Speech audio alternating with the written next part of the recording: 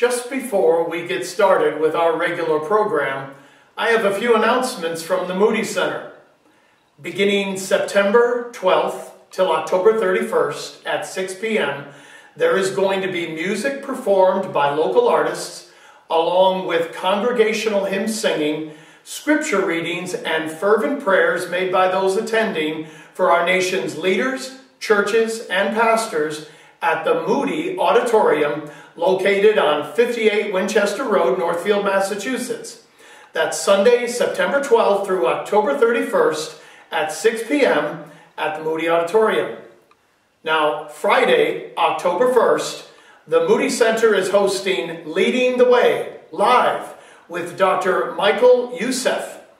This cost-free multi-activity event includes a Chick-fil-A dinner and a gospel preaching evening meeting in the Moody Auditorium located at 58 Winchester Road, Northfield, Massachusetts. It all begins at 12 noon and finishes around 8 p.m. Registration is required.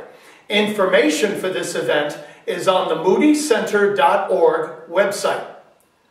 Sunday, October 3rd at 4 p.m., the Moody Center is hosting in the Moody Auditorium a ballet magnificat called Anchored, the Pilgrim Story, celebrating the 400th anniversary of the Pilgrims. www.firstloveworks.org has further information.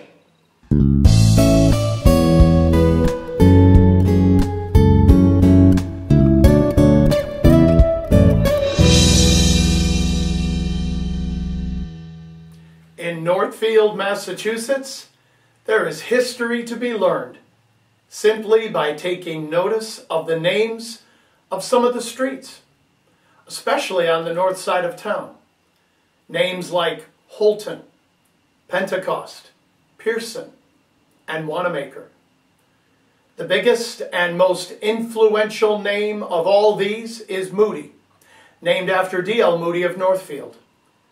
Before the days of radio and television, this man preached to over 100 million people worldwide, along with starting a church and Bible Institute in Chicago that are still running strong today. He started the seminary for young ladies right here in Northfield and the Mount Herman School for young men in Gill, making it possible for the poor to afford a good education.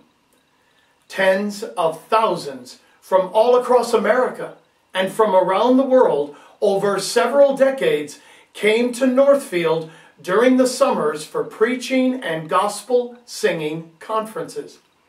This large grass field was filled with tents accommodating thousands of eager souls coming for these meetings. In this TV series titled D.L. Moody and Northfield, we are going to look at visible evidence we have today, which reflect on this great era of Christian activity, both here in Northfield and the immediate area. I hope this series will be both educational and inspirational for you.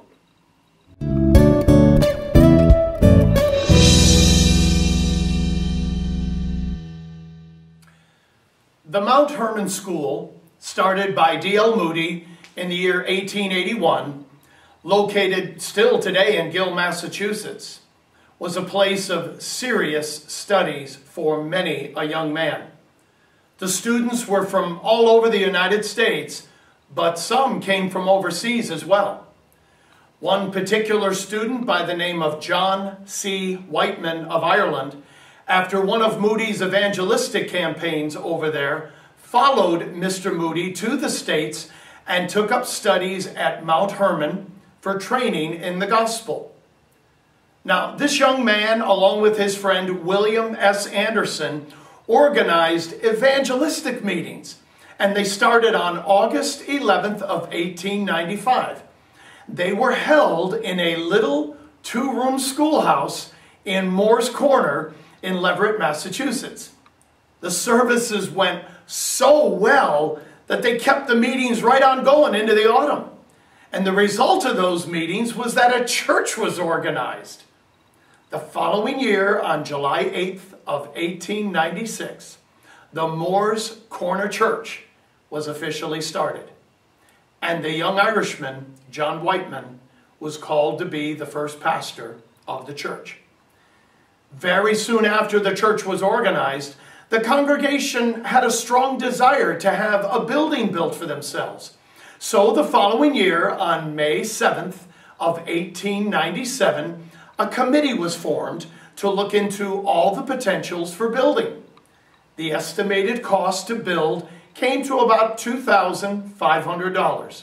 Boy, those were different days, weren't they?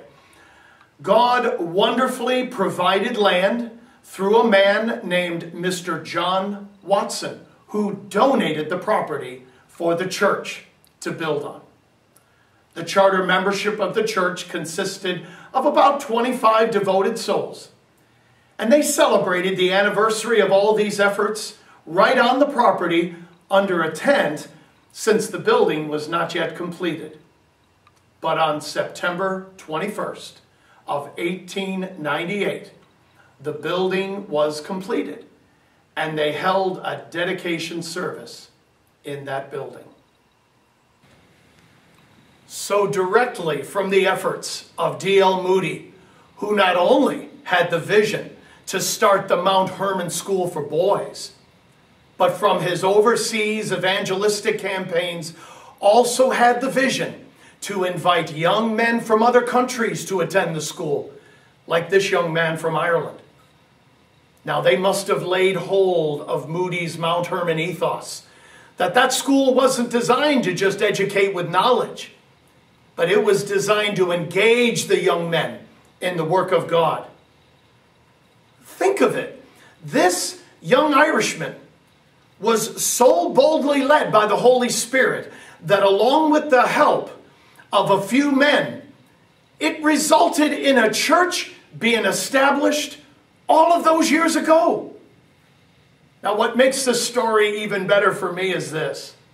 Today, meeting in that same old building is a united, strong, growing church family who have continued to carry that same flaming torch of the gospel as a light for this present generation. Mike Grant has been the pastor of the Moores Corner Church these last 7 years, since 2014. Moores Corner Church was founded on the preaching of Jesus Christ and the gospel according to the scriptures. The same gospel that was preached here when the church was started under Pastor Wightman over 125 years ago is the same gospel we preach today. It is the only gospel that is the power of God unto salvation, that Christ died for our sins according to the scriptures. He was buried and rose again the third day according to the scriptures, and that by receiving him and this gospel by faith alone, that soul is forgiven of their sins and promised by God eternal life. I was digging around in the church attic around 3 years ago, and I came across this Bible, and I looked inside and noticed that it was signed by D.L. Moody, and this is what he wrote. To my uncle Cyrus Holton, D.L. Moody, Northfield, Mass., September 22nd, 1885. So the Moores Corner Church that was born back in 1896, led by a protege of D.L. Moody, is carrying on the same work today. Faces of its members have changed over the decades, as hundreds have passed on to their heavenly home. But by the power of the gospel and the presence of Jesus Christ in our midst, the church has continued all these years. And by the grace of God, it is still very much alive today, with our Lord and Savior, Jesus Christ, leading the way.